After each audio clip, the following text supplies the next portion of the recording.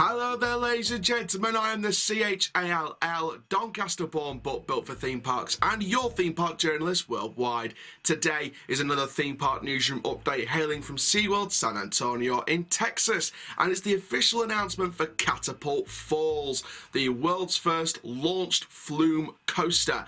Now, before we get started with this whole project, the history of the project, the details, the new information, the concepts, and the analysis and my thoughts on the project, please do like, comment, subscribe, click the notification bell to never miss a YouTube video. We're on the road to 3,000 subscribers and 800,000 views in total, so please, please, please, let's get there as soon as possible. I love doing these news updates for you. That's the primary focus of the channel, to bring you the latest theme park news around the world and attractions news around the world as well.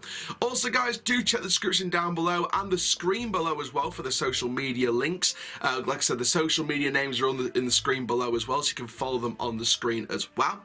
And for now, guys, let's have a look back at the history of this project, Catapult Falls, and how we came to the last 24 hours and the announcement of the name and the theme. So let's talk about this then. So this all started, as you may well know from previous videos, back in March, end of March 2022, and this was an obtaining by Park Fans Network of plans for SeaWorld San Antonio's currently called 2023 project. According to the documents, SeaWorld San Antonio was planning to build a new log flume-like water ride on the site of their former long-defunct Texas Splashdown log flume attraction, and the new attraction was slated to use and reuse much of the former ride's queue and station, and in the new layout even integrates entire sections of Texas Splashdown's original layout. Now, at first, the new log flume sounds sort of boring. However, this one was potentially very interesting at the time, because the second half of the layout, the portion from building 989 on the back of the station, building 990 on the original leaked plans, there would appear to have been an Intamin flume elevator lift followed by a sizable drop, which takes boats under the entrance and exit pathways next to building 990B on the plans.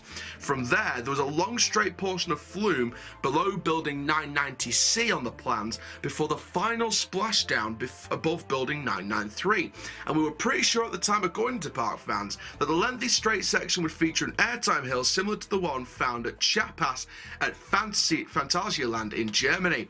Now, the finale sequence alone was pretty neat, but the first half of the layout was the most interesting part. The top right of building 990 on the plan, there was a portion of the layout in a narrow trough with some sort of conveyance method. At first glance, it looked like a pretty normal run-of-the-mill log flume lift, but there's some serious oddities here. Firstly, there was no indication that this portion of the layout ever departs the trough. It starts in fact, it almost looks like the layout only gains altitude after the conveyance method ends. Note the support footers. Another oddity here was that after the conveyance portion of the layout ends, there's a stretch of elevated flume that crosses a previous part of the layout and a service road. It seems to me like it would make sense to cross these elements at the highest point of the portion of the ride, which, if the conveyance method was a lift, it would be at the top of said lift. That said, in the case, the layout crosses both these elements at the halfway point between the end of the odd trough portion with the conveyance method and the start of the splashdown, almost as if the elevated trough portion we see in the plans is an airtime hill like we saw earlier in the layout. Putting the details together, Park Fans indicated that the trough area could be some sort of launch leading into an airtime hill followed by a splashdown. Now we come to the last 24 hours and the revealing of Catapult Falls. Now, if you follow my socials, you know that we retweeted or reposted Park Fans' official leaked information on the name Catapult Falls and one of the graphics they've obtained through the park.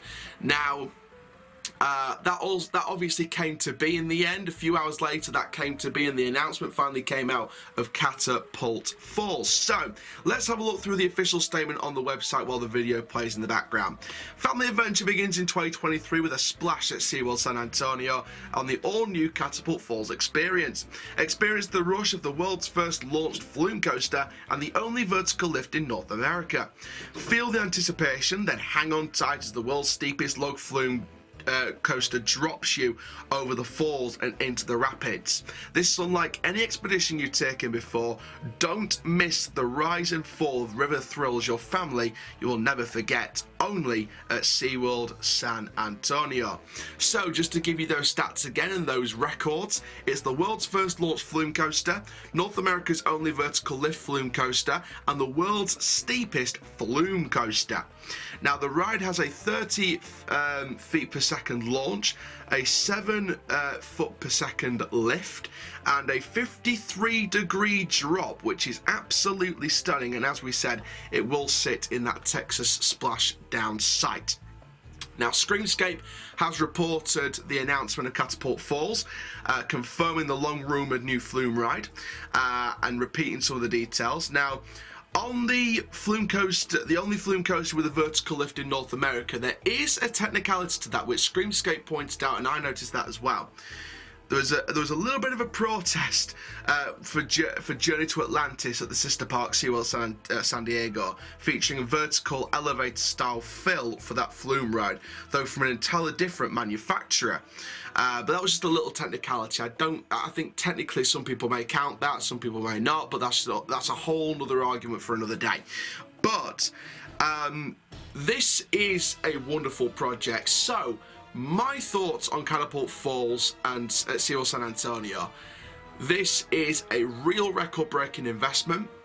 I think that the park are doing a really cool job with this. I think that, me personally, I feel like SeaWorld San Antonio has really got one of the most standout and unique investments this year across the world. And the reason why I say that is because not only does it break several records that, for me, is a real innovation in theme park technology and roller coaster technology and flume technology, but also it's a real renovation of the Intamin flume concepts, a really big revolution of those concepts as well. So I think it's a really big step forward for Intamin, but also for the park as well. Texas Splashdown, I've seen like old pictures of that and things like that. It's, you know, it was a traditional style log flume. It didn't look half bad for its time. It did look all right for its time, but of course it was getting on a bit, so it needed to go.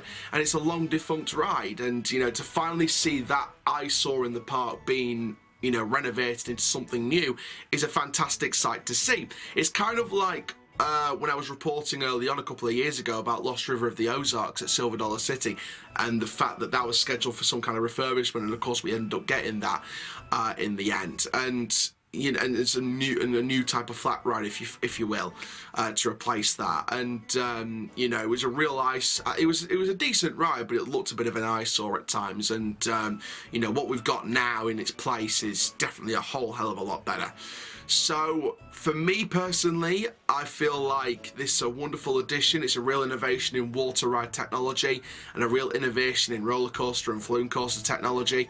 And I think that SeaWorld's doing a wonderful job partnering up with Intamin here on this project. You're going to get some really nice views at the top of that drop of the coaster in the background. You saw it in the concept art.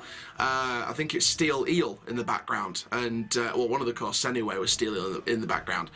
And you know, you can see that in the background. You can get some really nice views of Steel Eel around the turn of the drop.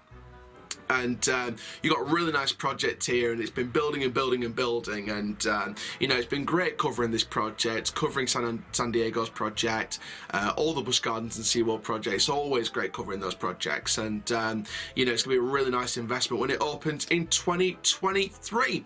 So that is the Theme Park Newsroom update done from SeaWorld San Antonio and Catapult Falls opening in 2023. Thank you very much, guys. Make sure you do like, comment, subscribe. The socials are at the bottom of your screen and in the description down below. And for now, my name is Coaster Chall, the C-H-A-L-L, Doncaster born but built for theme parks. Keep living the coaster life, and I'll see you guys in the next video very, very soon. Take care, guys. Have a splash-tastic day.